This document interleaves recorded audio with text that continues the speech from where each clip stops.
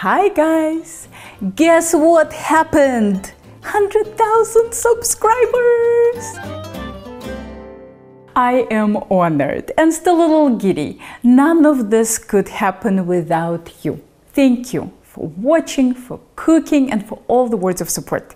I also want to thank Jason, my amazing husband, for believing in me before I believed in myself.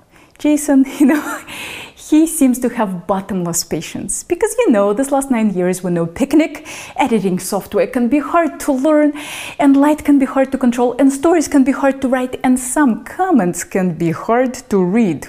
And through it all, Jason was always there for me through YouTube's highs and lows. Have you ever wondered what YouTube feels like from the creator's perspective? Well, I'll tell you. First, you work really hard on your video and then you go, phew, I'm finally done editing.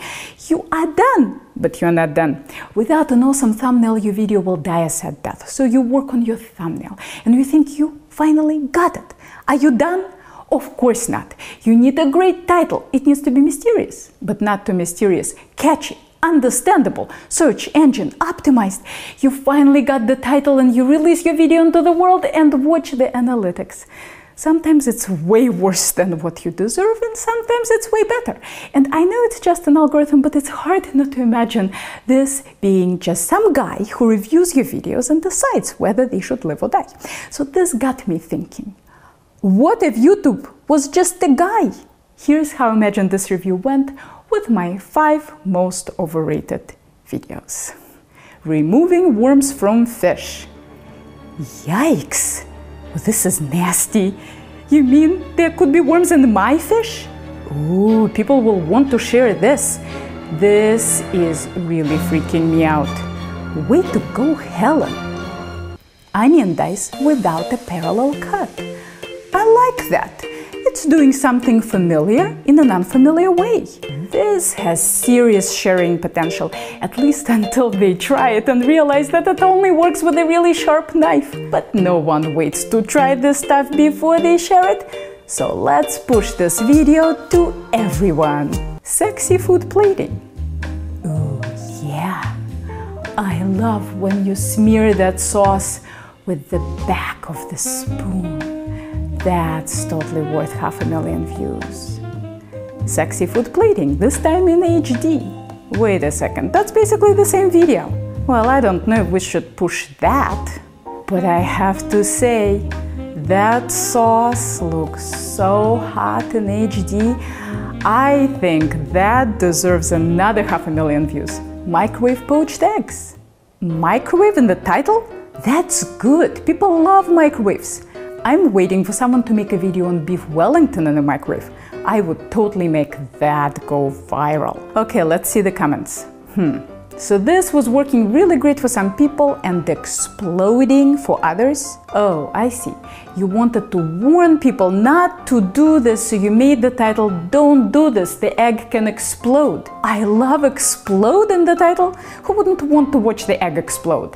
I think I should promote this video even more now.